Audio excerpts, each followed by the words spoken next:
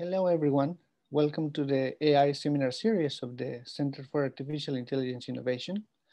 My name is Elio Huerta, and I am the director of this center. And today I am pleased to introduce Barbara McGillivray. She is the first in a series of Alan Turing researchers that will be talking about their research around AI and a broad number of topics, ranging from linguistics to climate change. Barbara's research lies at the intersection between computational linguistics and historical linguistics, and more broadly, between data science and digital humanities. She has published 3 books on computational methods for historical languages. The first one is Methods in Latin Computational Linguistics. The second is Quantitative Historical Linguistics, a corpus framework. And the third one, Applying Language Technology in Humanities Research, Design, Application, and the Underlying Logic. Her current research focuses on computational methods of meaning change in historical texts, and you can go and check her latest projects and publications in her page profile. And today she's going to be talking about computational models of meaning change. Barbara, please go ahead. Thank you very much. Thanks for having me here, and I wish I could have been there in person, but this way we get to reach a bigger audience, so I'm very excited to be sharing my research with you. I won't be able to see you, otherwise if we were in the same room I would ask you what's your background. So we'll assume that there is an interdisciplinary audience, which suits me very well because I have a very interdisciplinary background, as was just said. Let's start, and then I'll be happy to answer any questions at the end. I'm going to share my screen now, and I hope you can see it. So the topic of my presentation is known as semantic change in linguistics. If you're not a linguist, you may be wondering what this word means. So I added a little comic strip to kind of lighten the tone. But basically, we're talking about the phenomenon by which words change meaning. I actually have worked for the Oxford dictionaries, and this was, of course, a very pressing topic for lexicographers and those compiling dictionaries. I was very intrigued by the possibility of having computers help this process. So if you want to think about an example, well, I'm old enough to remember when surfing the web was a strange phrase, and when surfing only meant, going on a surfing board on sea, and web was the thing that was made by spiders. But of course, we all know that both words have changed their meaning, have acquired new meanings in relation to the internet. And possibly now the most common meanings of surfing and web are the ones that we're familiar with. So we're talking about both new meanings appearing and old meanings kind of disappearing, or existing meanings changing their nature. So there had to be an example from dictionaries. So here it is. So as you will know, the meanings of words in dictionaries are recorded with examples. And as you can see, surf is, of course, had the original physical meaning, and then a more recent meaning related to the internet. But this is a phenomenon that has happened in languages for centuries, actually for forever. For example, the word bully actually used to be a term of endearment, and then acquired a more negative connotation. So investigating how words change meaning over time is actually of really big interest to historical linguistics, but not only historical linguists, also digital humanists, for example, historians, particularly interested in tracing the evolution of meaning of words as they express concepts. So I'm interested in both aspects. On the historical side, English has this a very well-known resource, the Oxford English Dictionary, which traces the meaning of words historically. So it will give you the original kind of first meaning with quotations, and then it will add newer meanings. So here you can see a current dictionary, like the Oxford Dictionary of English, lists just the current meaning. So my presentation will kind of jump between two ways of looking at this phenomenon. On the one hand, what happens when we look at contemporary data sets and texts, and we investigate semantic change on a short time scale. And on the other hand, what happens when we look at a much longer time scale in a kind of historical perspective. So on the one hand, contemporary corpora or collections of texts are particular relevance to applications of natural language processing. For example, if you are interested in certain areas like sentiment analysis, then it's likely that you will want to know and detect the change in meaning of words as it happens, so quite fast, because your tool may be improved by knowing this information. So say that you have a list of terms coded as positive or negative. If a term changes its polarity, it becomes, for example, a negative term or positive, then your tool is gonna be better if it's aware of this change. And there's, of course, a range of research questions in computational social science related to identifying short-term changes in meaning of words. For example, recently took part in a project that traced the semantic change of emojis, and as a way into looking at what this tells us about society today. I also will talk about some research I've done on Twitter and web archives. On the other hand, a historical perspective on this topic is of relevance to fields like lexicography and digital humanities and historical linguistics, as I mentioned before, and also to cultural heritage. So when we want to develop tools for identifying the realization of concepts in historical texts, we may want to know what a word meant at a particular point in time, because then our search can be more accurate. So, for example, I may want to know the synonyms of the word happy over time and how those changed, because I may be interested in analyzing the concept of happiness. In that case, I may want to know that, for example, gay at some point in the history of English meant happy, and it stopped meaning happy later on. So this is a very active area of research in natural language processing.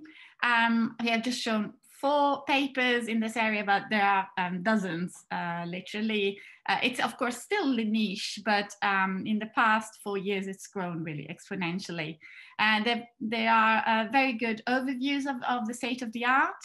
I've shown here on the bottom left corner, one published in 2018. Another one around the same time at the top right corner. And here on the left, there's a screenshot of a paper that I'll be talking about at the end of my presentation, because it presents the current state of the art. So what is interesting about this area of research is that it's so far stayed within the remit of natural language processing mainly, in spite of it having really important applications and implications for other research areas. So one of the things I'll be suggesting is calling for more kind of a stronger collaboration with other fields, for example, including digital humanities, to really improve this research and take it to the next level. So I'll start with historical texts. And this is a topic close to my heart. One of my top degrees was in classics, and that interest has continued. And so I'll be reporting on a project that applies Bayesian learning to ancient Greek. Just a little reminder, this was based on paper, a very influential paper by Ferman and Lapata, published in 2016. And they showed the power of applying Bayesian learning models, so a variation of topic models to a large historical corpus of English. So what you can see here is a representation of the distribution of different meanings of the word power over time from 1700 to 2000. So every bar represents a 20-year time interval, and the different colors correspond to the different meanings or senses of the word power. And these senses are shown at the bottom. There's 8 of them, and they are represented as a collection of words. So if you're familiar with topic models, this is basically a variation of a topic model where instead of representing topics, we're representing meanings of the same word. And 8 is chosen as a parameter of the model. So the model tries very hard to cluster the usages of this word in context into one of these 8 buckets. And what this visualization is an estimate of the probability distribution of each sense. So for example, you can see that the violet sense, number 6, is very, has very small probability early on. And then around the time of the Industrial Revolution, it grows and it becomes quite important in the later periods. And that is the sense of power associated with energy, the meaning of energy. And the authors go further and investigate the profile of these different meanings. So zooming into the energy sense of power, they also are able to identify the nuances of meaning of this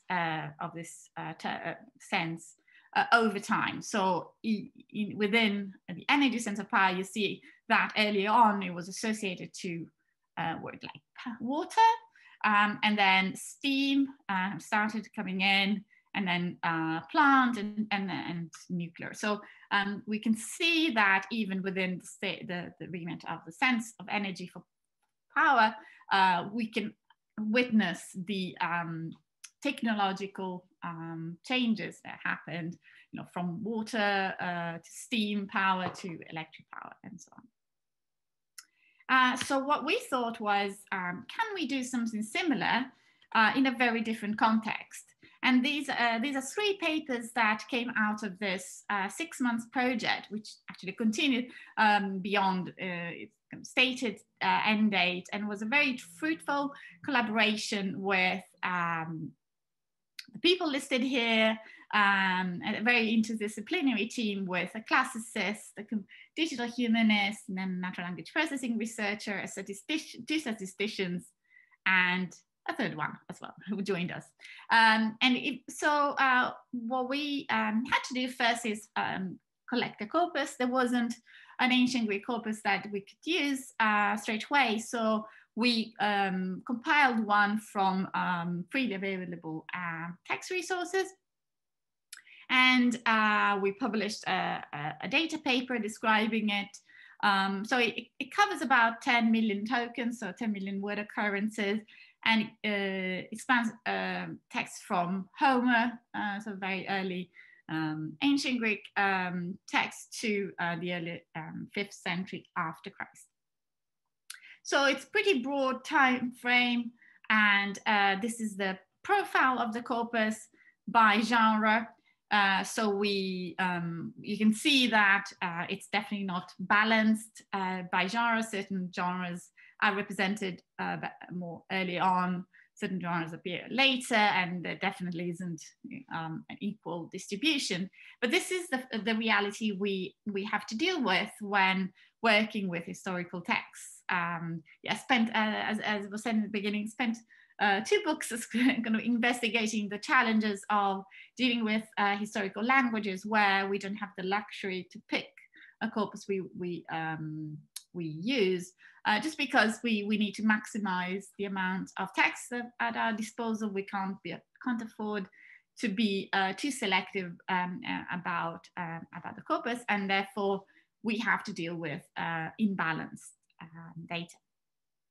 And the insight we had was we wanted to adapt Friedman and Lapata's model to the case of ancient Greek. And the insight was that we wanted a genre to play a role in this modeling, because it is, of course, true that time is a factor in determining word meaning change, but genre is as important.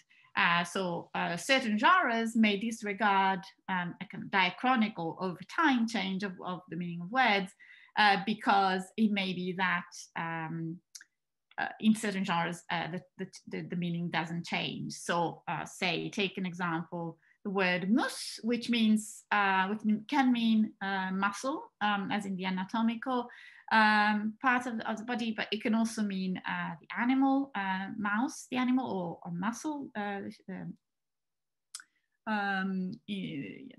shellfish. And of course, if we're talking about a medical text, we're a lot more likely to find the anatomical sense. So we wanted to combine these 2 factors, and more broadly, we wanted to propose a model that could combine expert information, in this case represented by genre, with time. So what we did was develop a model that could be applied to genre, but in principle also to other factors, for example, geography or author. So this is the diagram for the topic model, the genre aware topic model that we developed.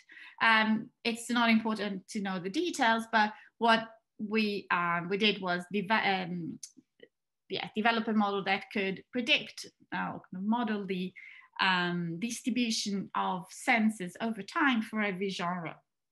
And a sense of a word is defined by a distribution of the words. So let's take an example to see how this works in practice. So the word paradisos is a very interesting one because it's a Persian loan word, and its meaning expanded. So originally it meant garden, and then in the Jewish Christian tradition, it acquired the meaning of paradise or Garden of Eden. And so it is quite a subtle change, because of course paradise is a type of garden, but it's a definite change. And this example is actually, it also features in the Economist Christmas edition from 2020, where I was interviewed by the Economist journalist who then wrote the article, and I actually talked about this project in quite some detail. So if you can read a popular version of this in there. So this is what our model produced as an output. So it's similar to the one you saw earlier about power. In this case, we have the word paradisos. And so this is a kind of time-dependent but genre unaware version, just to give you the baseline. What is possibly more interesting is the genre version one. So just to, for those of you who know Greek, if you're interested, actually we had to do quite a bit of non-trivial analysis to identify these senses, because often the words that came up to define the senses were not uniquely associated to either garden or paradise. So for example, we had the word fruit here, which potentially could point to both. But because it occurs also with other words like God and eat, we can eventually pick up the reference to eating the apple, and therefore it points to paradise.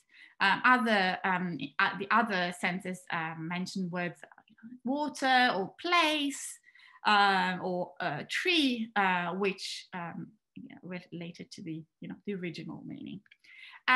So doing this type of manual labeling allows us to then track the emergence of the paradise or religious meaning over time.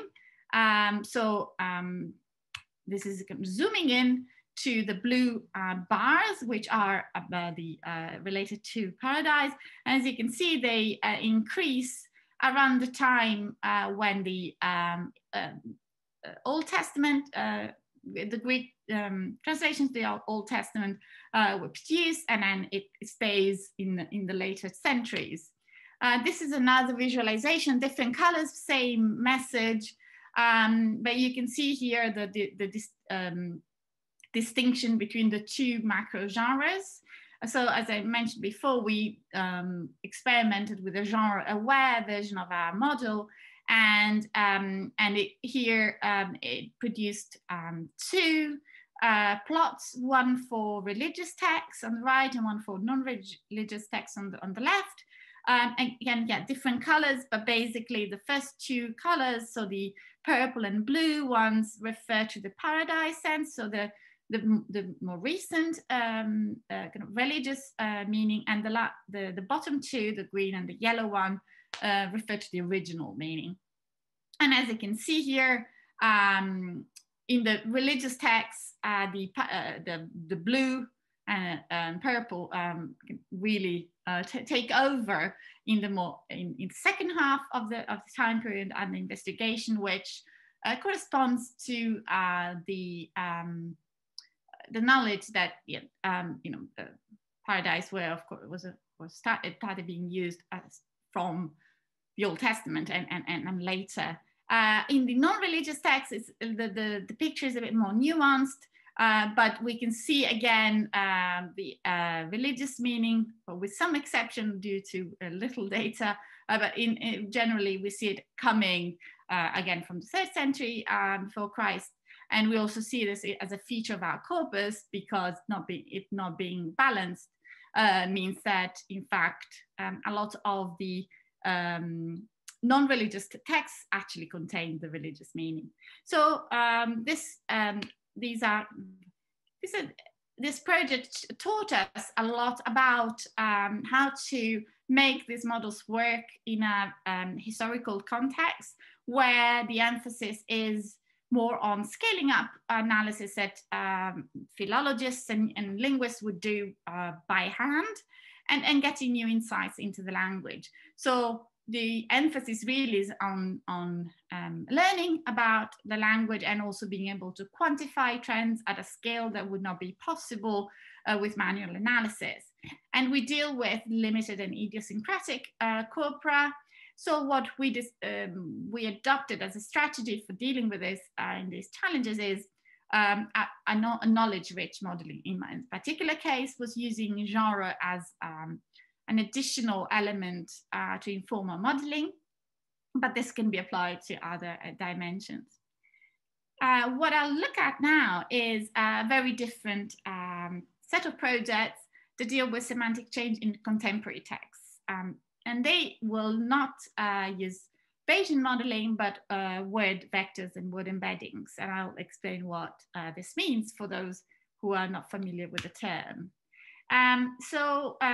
Representing words as directions in geometrical spaces or vectors, and has been has been done for quite some time, and it relies on the so-called distribution of hypothesis, where the idea is that you can infer elements of the meaning of a word by looking at its context, and words that share the same context tend to have similar meaning. And so we can apply this also over time. And this is the basic strategy that is adopted for applying these models on and to semantic change detection. So for example, here you can see man and woman being close together in the space because they tend to appear in similar contexts as, and on the other hand, you see words are related to names of fruit. So the intuition of applying this in a time study is that we can divide our corpus of text into time buckets, for example, every 10 years, and then we can analyze the similarity between words and how that changes over time.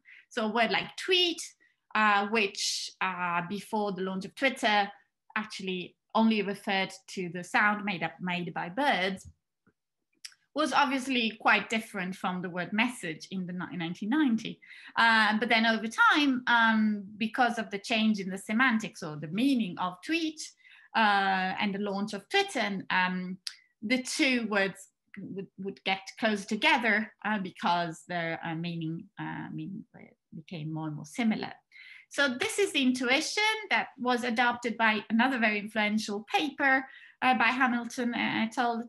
Published in 2016, where they were able to use this intuition to identify changes in meanings of words. For example, gay, which went from being synonym of cheerful and pleasant to synonym of homosexual. And other terms that may be less known also identified in their evolution. So I'm going to talk about a couple of projects now. One, the first one deals with finding semantic change in web archives. And we published a couple of papers on this, one with Paolo Basile, one with another interdisciplinary team at the Alan Turing Institute with mathematicians and natural language processing researchers. So you can find more info here in these papers. So we dealt with a very different corpus compared to the ancient Greek one. In this case, it's UK Web Archive, which contains all web pages in the hosted on domains ending in .uk between 1996 and 2013. So it's a much smaller time frame than the previous one, but it's a much larger corpus. We're actually talking about 60 terabyte of files, raw files, which were then reduced to 3 terabyte of tokens of text, raw text. So we did a bit of pre-processing to get to this point, and 3 terabytes is still quite big. So we extracted what we called word context matrices. So the context of occurrence of every word up over a certain minimum frequency threshold. So here, for example, we see Linux being the target word, and all of these being its context words followed by their frequency. So swapping occurs 4 times with Linux, for example.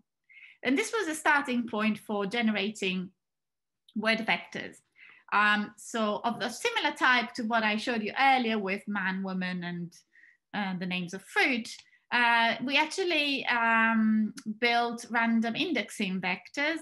If you haven't heard the term, it's type of vector that is actually really good with large scale corpora. So the idea is that you take a target word, like fox in this example, you choose a context window, say 2 words to the left, 2 words to the right, and then you generate vectors for all words. And you do that by assigning a random vector to each term in your vocabulary. And then the semantic vector for a term is the sum of all the context vectors. So a random vector is a sequence of -1, 0, and 1 values. So it tends to be very sparse, very long. And the idea is that by adding up all the vectors for the context words of a word, you get a good representation for that word. So for example, here for fox, we would collect all the random vectors for all the words occurring with fox. In this case, it would be actually the whole sentence if we decide the context to be this large. And then we add up, for context word 2, we only interested in quick, brown, and jumps over, and we add them all up and we get a vector for fox. If we do that for all the words, we can then start calculating similarities between words. And because we're interested in change over time, we use the temporal version of this random indexing algorithm, where we split our corpus into yearly buckets, and then we generate these vectors for every yearly bucket. And what we can do then is compare the vector for the word at a certain point in time and the vector for the same word at a different point in time. So say we're interested in surf, we have the vector for surf in 1996 and vector for surf in 2001. We can look at how different they are, because we're talking about temporal random indexing vectors. If you're familiar with word embeddings, they're different because they actually they don't require any additional computational power to be calculated, and also the word spaces are directly comparable over time. So we can simply calculate what is known as the cosine similarity between the two vectors to find out how different they are. And we can do that over time for every year, and it can generate a time series of these similarity measures. We do it in 3 different flavors. I won't go into the details because of lack of time, but I can answer the question if you're interested. But basically, once we have a vector for, say, the word tweet in every year, we can trace the similarity between tweet in one year and the tweet in the next year, and so on, and then pick up any significant change in this time series. Again, I won't go into the details of how we do that, but basically it's looking at where there is a significant dip or in the time series. And that is taken as an indication that the word has changed its meaning. So for example, here we have the similarity between bird and tweet, which used to be high and kind of went down because tweet acquired a new meaning in addition to the bird-related one, and it has to do with messaging and posting. So similarity between tweet and message and post goes up in conjunction to this change. So by looking at these time series, we can actually see indications of change. And we evaluated this method against the Oxford English Dictionary as a gold standard. So it tells us when a word changes its meaning. So we were able to measure the quality of our different models. We found out the precision was very low because the number of words that, according to the Oxford English Dictionary, changed was very small. So we were finding a lot more words, and we need to look into the details of this, but we argue that we may have found genuine changes that were just not recorded in the dictionary. But what's interesting is that our recall is quite high, about over 80%, meaning that of the words that we did find as having changed, a lot of them were in the dictionary. And we developed this methodology further in our second paper by adopting the intuition that we can, not all words are the same. Some words change and others for sure never change. So we call these anchor words. And what we did was applying a variation of the method by Hamilton et al., which is this time based on word embeddings. So not word random indexing vectors, but actual negative sampling word embeddings, type of word-to-vec type of embeddings.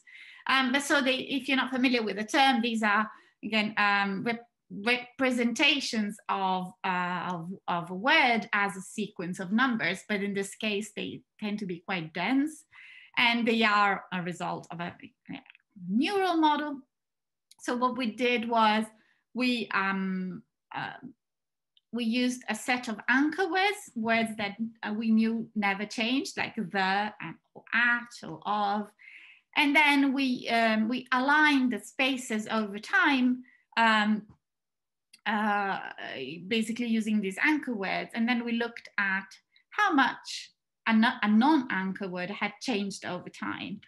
And we found interesting cases, for example, tweet, as I commented earlier, or cloud, or BlackBerry, which all actually changed due to some technological advances.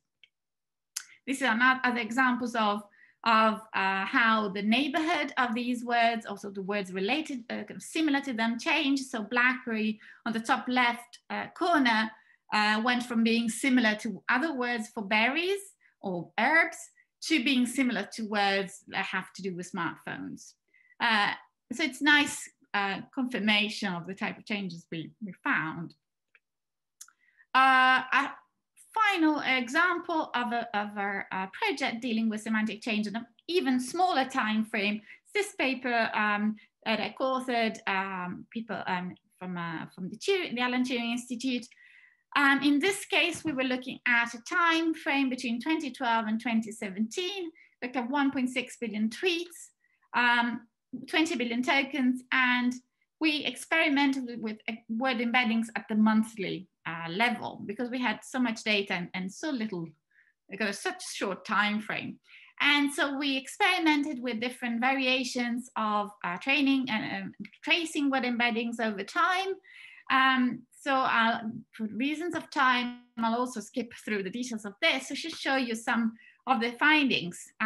So these are words that, depending on different parameters of our model, turned out to have changed in the period in consideration. So you can see they are not necessarily words that would come to mind when thinking about semantic change, but these are words that have changed due to typically Twitter-related changes. So, for example, Vine obviously has the common English meaning, meaning in English of related to grapes, but in January 2013, there was a video hosting platform called Vine, which was launched, and so our system was able to detect this change. Clearly, it's not the type of change that maybe the lexicographers or dictionary makers would be interested in, but it's nevertheless interesting change, which tells us about the type of entities being talked about on social media. Other examples are about rap songs and video. So I will finish off by giving a bit of an overview of where we're at in this very exciting research area. This is again a paper that came out at the end of last year, and it was in conjunction with a shared task that we organized as part of the Semival 2020 competition. So we proposed a task that dealt with semantic change detection, as you can imagine, for 4 languages, Latin, English, Swedish, and German. We divided the task into 2 subtasks. One was a binary task, given us a list of words, which ones changed and which ones didn't, in between 2 time periods that we set. And another was a graded task, so given a set of words, can you rank them according to how much they changed? And it was actually a very successful task. 33 teams submitted 186 systems. So we were able to get a very good picture of where the state of the art is. So these are the 2 subtasks that I mentioned earlier. So we were interested in a specific type of semantic change. It's when a new sense is gained or a sense is lost between 2 discrete time periods. So for example, the word cell in English having changed from the biology sense to the phone related sense. So these are the details of our corpora, span over more or less the 19th, 20th century for all the modern languages, and basically several centuries for Latin. And this is a mini summary of what we found. So lots of systems were based on type embeddings. So basically, they relied on the type of method that I showed you earlier about where the Web Archive and the Twitter projects. So every word is associated to a vector, a word type vector embedding. And these actually turned out to perform the best in most cases. Token embeddings, on the other hand, are very fashionable at the moment. If you heard of BERT or Elmo embeddings, and they rely on basically defining an embedding for every token of a word. Token of a word is an instance of a word in context. So instead of saying creating an embedding for the word cell, you'd create a single embedding for every time cell is found in your corpora. And in spite of the expectations, these models did a little worse than the other ones. And then the other types, ensemble models as well did well. So where are we next? Where are we going next? Well, this, as I said, is a very fast-moving research area with lots of applications. What I could say from my experience, having worked with this phenomenon on a range of different corpora and languages, is that we have two different approaches depending on the type of time frame and languages you're dealing with. As I said earlier, historical texts lend themselves more to research questions that have to do with how can we learn new things about language, whereas contemporary data sets and methods are more focused on beating a state of the art for the applications in the real world. We tend to have much larger but also standardized corpora, so easier to deal with in one sense. And typically word embeddings that not necessarily knowledge-rich methods tend to work quite well. So what I find interesting and exciting thinking ahead is how can we combine the pros of both ways of doing this research, and how can we incorporate knowledge information into what are still quite shallow methods used in contemporary data sets to perform even better. And how more broadly do we get communities to talk together and work together to further this area. So I'll stop here. These are my email addresses, and I'm very happy to be answering your questions. Thank you. Thank you, Barbara. This was a very exciting presentation.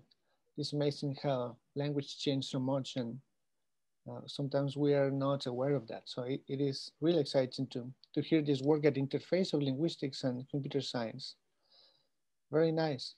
Thank you. So, if you have questions, we have two options. You can send the questions directly to Barbara via chat, if you have any, or you can raise your hand if you want. And if you, the hosts, IT experts, if you are able to open the camera to see the person and avoid any disruption, that is also a possibility.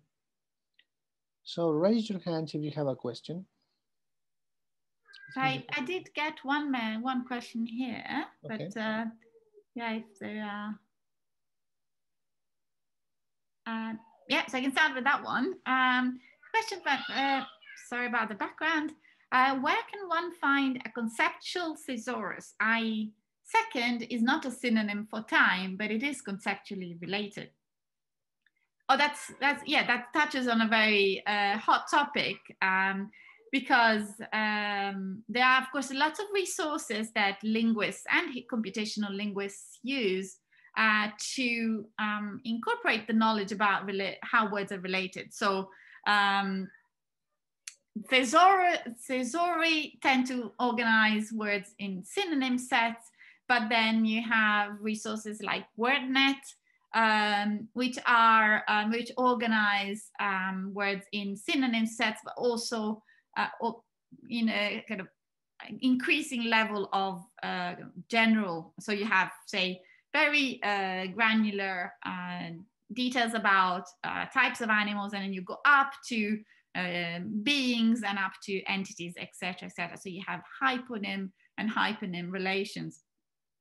And as far as I know, there hasn't been anyone who's used these resources explicitly to and apply them to this question on semantic change. So how do we use these resources to identify semantic change? But it is an area I'm experimenting with. I just submitted a paper a few weeks ago to ACL, so we'll hopefully get a positive outcome. So more on this to come, so watch this space. Do you have another question queued up? Otherwise, I can ask you one. Yeah, I don't have any here, so. Okay, so I had a colleague back in Cambridge who was studying the evolution of language in terms of topography as well. So maybe in the past, there was a rapid evolution of languages at the border of countries that spoke different languages. Now, maybe it makes sense in this day and age to look at how Twitter is transforming language. So maybe you're not looking at the border of countries, but where people are tweeting the most and how they are influencing the way people speak. So how could you do something of that nature these days?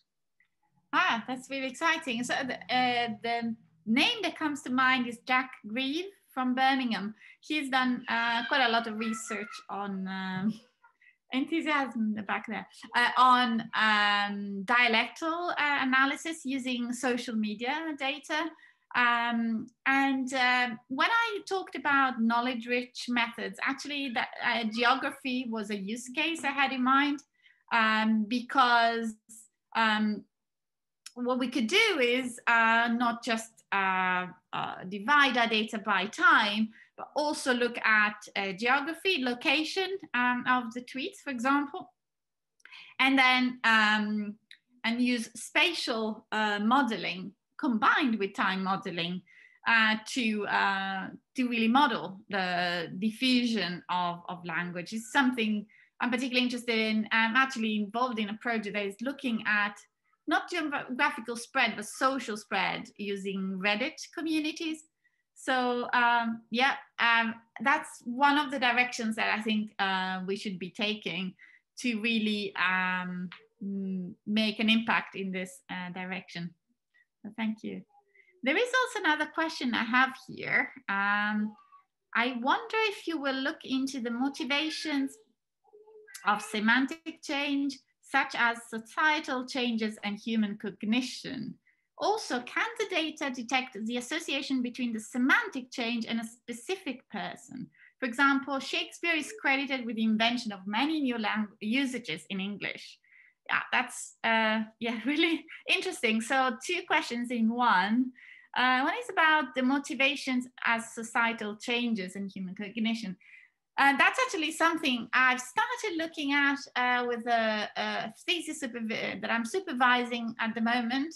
And we are trying to disentangle external factors like technological change, and societal change could be also an example, with language internal factors.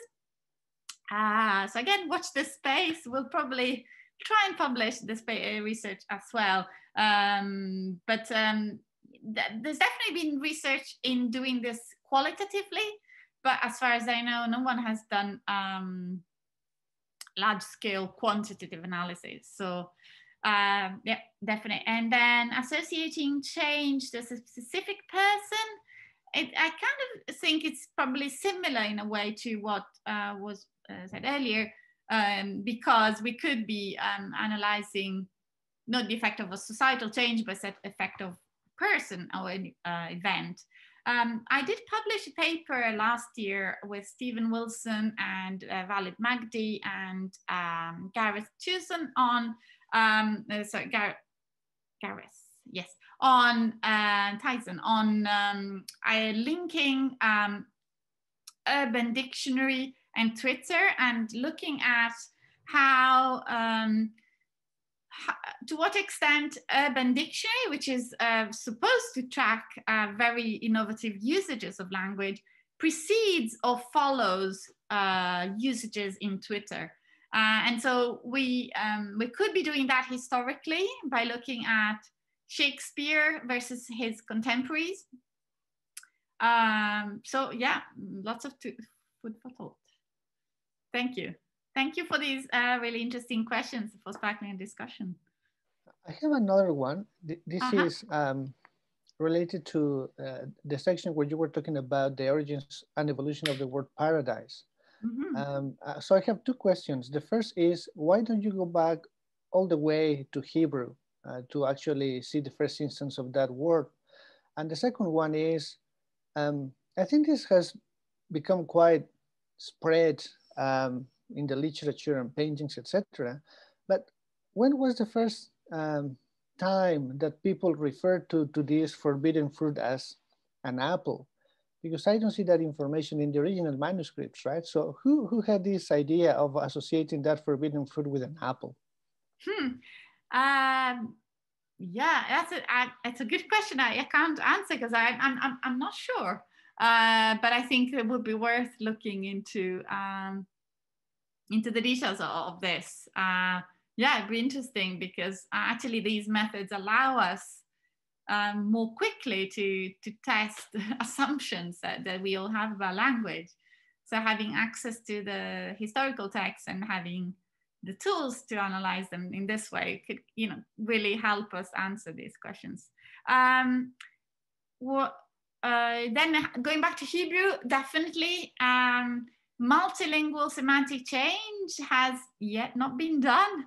But it would be absolutely critical. I'm actually thinking about also looking at ancient Greek and Latin, because there's the languages I happen to have studied, but definitely anything that investigates large scale, long span semantic change should be looking at different languages. It obviously adds an element of complexity, but I think it will come in the next research over the next year, I would say. I know there is a multilingual word net, for example, so that allows us to link concepts, or you call them concepts, but sets of synonyms at least across different languages. So we could use that as a starting point. So do you have another question here? Which AI ML methods do you think will be most appropriate as NLP evolves to comprehend the semantic issues you've highlighted in the talk? So I think that, as kind of hinted at, knowledge-rich methods are the way to go. So far, there've been very shallow type of models that basically just look at word embeddings or token embeddings. I think what we'll see going forward is a bit more sophisticated approach, where we can, for example, embed word knowledge bases, or at least linguistic knowledge bases, like the Caesori we talked about earlier, to really make the systems more intelligent. So, for example, we talked about societal changes. Can we make the algorithm aware of these changes? So can we incorporate word knowledge about, say, events, or big phenomena like the Industrial Revolution, or authors like Shakespeare, in a way that suggests, kind of pushes, the phenomenon of semantic change, makes it more likely under certain conditions.